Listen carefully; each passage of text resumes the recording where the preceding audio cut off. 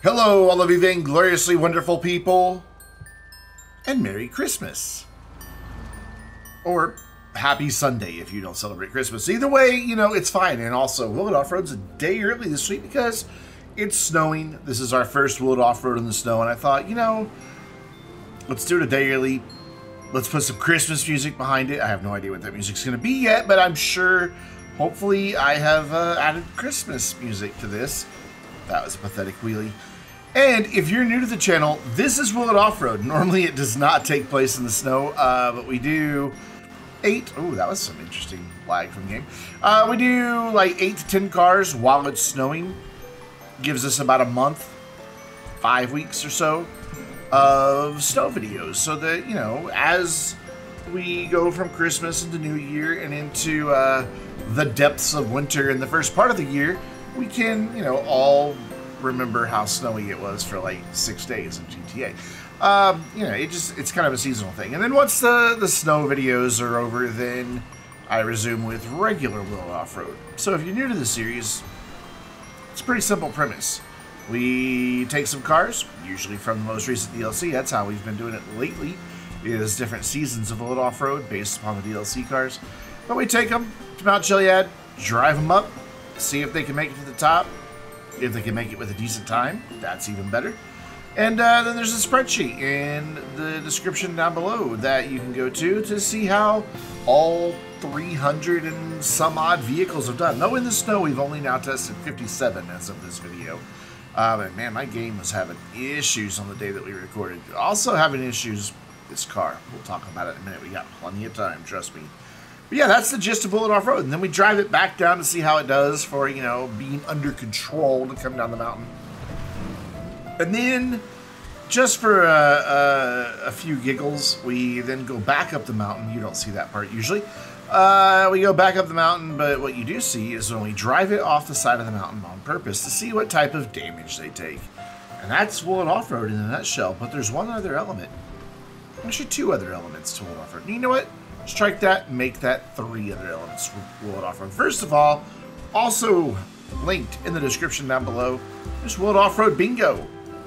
That's right, you can play along at home and make it an interactive experience. Look at me, pro YouTuber. Totally stole the idea off of Bruffy.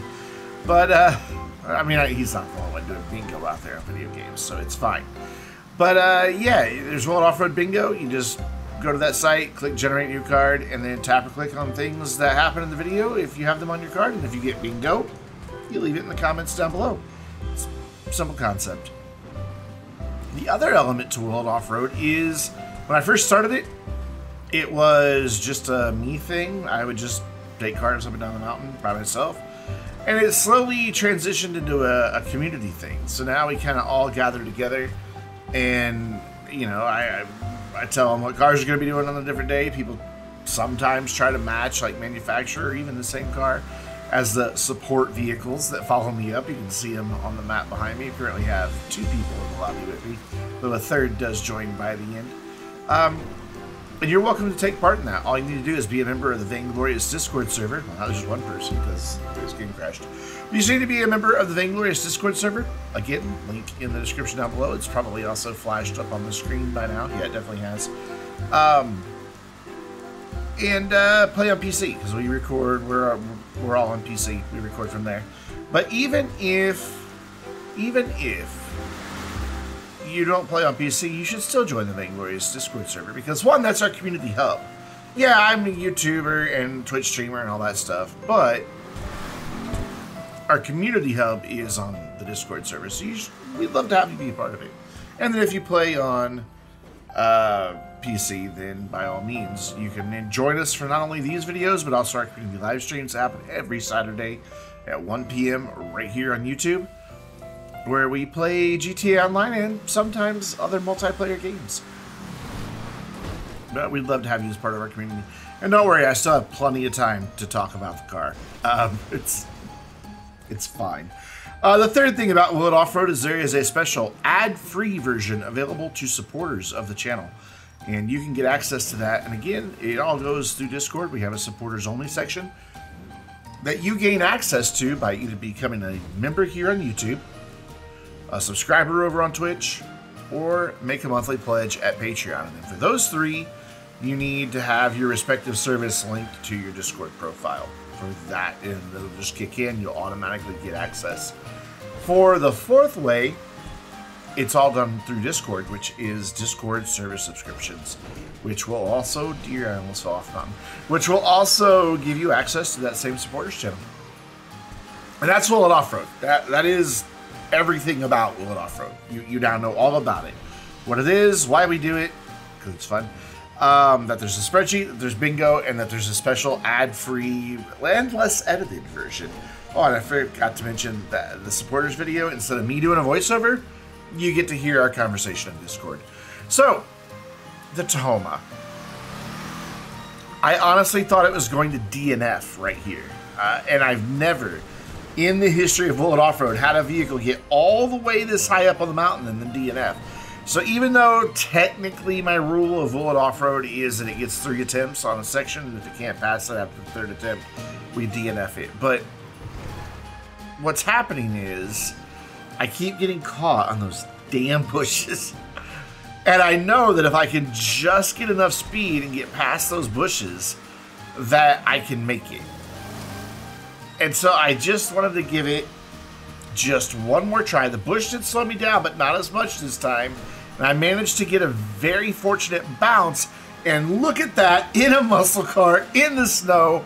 We are up to the top of Mt Chiliad, finally, in 6 minutes, 13 seconds. So Will It Offroad?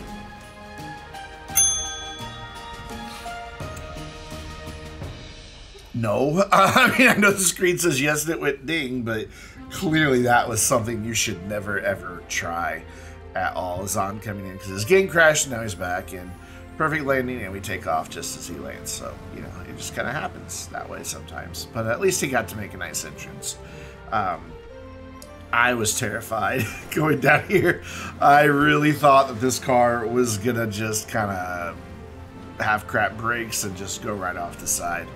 It was a little scary. Now, for the damage descent, I did not spend another 6 minutes driving this car back up the mountain. I resorted to what we use from time to time, and that's a cargo bob. And I carried it up the mountain, which only took like 3 minutes. So it was much better. So let's talk about stats as the business battle pops up.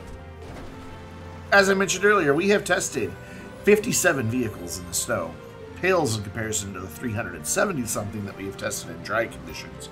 But 57 in the snow, and the Tahoma comes in 44th. And there were 9 vehicles that DNF'd, so it's not really, you know, up there in the numbers.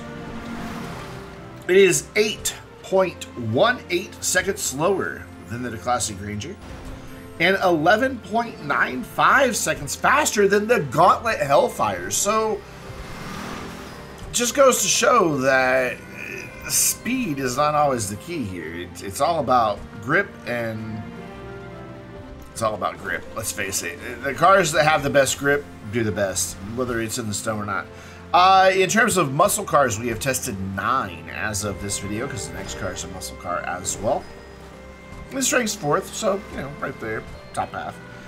It is 2 minutes, heard that right, 2 minutes, 36.23 seconds slower than the Vamos, of all things. And then, of course, the next one in line is the Hellfire, which we just mentioned earlier. It's proven to be a handful going back down the mountain as well, though we are definitely getting down. Ooh, look at that two-wheel action. I saved it, though. That was some slick driving. We at least got down, you know, in like half the time that it took to drive the car up to begin with. So that's a good thing, I would think. But yeah, we have a lot of fun with Will It Offroad. And the series has been going now. It's my longest running series on YouTube. It's taken breaks now and then. We do seasons, as I mentioned earlier, where when a DLC comes out, we do all those DLC cars, and at the end of the season, we take the 2 fastest and the 2 slowest, and we load this up as a race. I've got a Will It Offroad race that I am about to completely redo, by the way. But it's still the same concept, up, down, up, down. but we race it instead of them being sport vehicles. They're now my competitors. Good landings by both people. An Avenger appears. And let's see what this wheel is like. Yeah, that was pretty sad. And then after the races, Offroad usually goes on a break. It lasted a long time for Criminal Enterprises, just because Criminal Enterprises drip feed lasted up until, what, 2-3 weeks before the next DLC. So, yeah, it was kind of ridiculous. And I'm sure Rockstar is going to pull that same shit again. So, he swore on Jesus' birthday. I sure did. I'm a horrible, horrible agnostic. What can I say? But yeah, now we're just doing the damage descent, and this thing definitely, as Commander Hobo says, it's having a garage sale of body parts. I just ran over my own door. The hood's long gone. I think I lose the other door. I could be wrong. Nope, there it goes. Lost the other door. And it honestly, it looked at one point like a bumper fell off. Like something else came off the car other than just a door. Unless it was just a weird angle. But it looked like something long and thin. You get your mind out of the gutter. Oh, wait. Thread the needle? Oh, thread the needle. If I can make it through a tunnel at full power, which I was going full throttle. Let's just... some muscle car in the snow that can't get going very fast. Without hitting anything in any of the tunnels, that's a thread the needle, and that's on World Offroad Bingo. But yeah, it's taking a beating. It's taking a beating. Thought I saw a bumper come off, but I guess not, because they're both still there. Hello, Hobo. How you doing? But we are finally down. 1 minute, 44 seconds. Let's take a look at the damage on the Tahoma. Most of the windows and lights are gone. The doors and the hood, I left them up on Mt Chiliad. The trunk will not close, and it has some bent wheels going on. But look at that beautiful 80s gray interior. I guess 1979 is what this is based on. There's our support vehicles, including one that never really went up the mountain, but, you know, we can pretend. And Donkey's staring at me with that creepy gooch mask either way. But that's going to bring us to our next vehicle. The one you all clicked on the video title for, the Vapid Lost Slamvan. And as you could probably see, it was spinning around. This is not my vehicle. You can also see that my car is on the mini-map. Yeah, my car is up there. That's going to be the red Slamvan that we go flying by. You can kind of see it there in the distance. This is Sparing Donkey's Slamvan that I don't ask. I don't know what that was for a start, other than pathetic. Is all I can really say. And you're probably looking and saying, wow, this video still has like 8-9 minutes left in it. Is this gonna be another slow run? Oh, just you wait. Just you wait. This one was something. I really put a lot of work into this. I was convinced that if I was really careful on the throttle, that I could get this thing up the mountain. In the snow, a lot of cars face their make or break point on the first steep bit that we're going to be coming up to. They have a hard time carrying any speed around the corner. Not right here, but this next corner right there dead ahead of us. They have a hard time carrying any speed around that corner due to a lack of grip. And then because of the lack of speed, they don't have the momentum to continue up the hill, nor do they have the grip to pull up the hill. So you can see I have no momentum here whatsoever. But if you listen, I am doing my best to keep the wheels from spinning. Unfortunately, with the Slamvan, it doesn't have the grip. And it doesn't have enough low-end grunt. And... by the way, I am full on the throttle right now, trying to stop, because if you're going backwards, that's brakes. You know how it works. You play GTA, and if you don't, you've seen enough people play it. Yeah, I'm still full on the throttle here. I know you don't hear any engine sounds or any braking noises, but I was 100% full on the throttle, which you could tell because as soon as it stopped, the wheels started spinning and trying to go forward again. Still full on the throttle, the thing just won't stop. Slamvans notoriously have bad brakes and bad grip, and but they're beautiful trucks, and I would love to finally win one of these on the lucky wheel. Maybe one of these days. Or maybe one of these days Rockstar will just stop being asshats about it and then just let us buy it. I'd pay good money.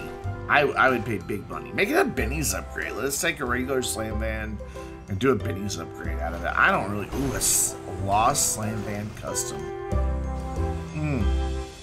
With different livery options and all the stuff that's available on the Slamvan Custom.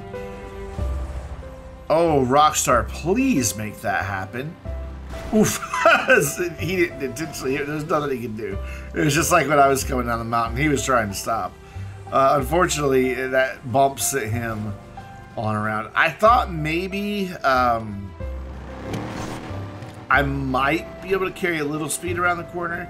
So I backed way up, hoping that maybe that would be the case. But you can hear the wheels just lose their grip. And because of that, I lose all the momentum that I had in this thing. It's just... It is unfortunate. It really, really is.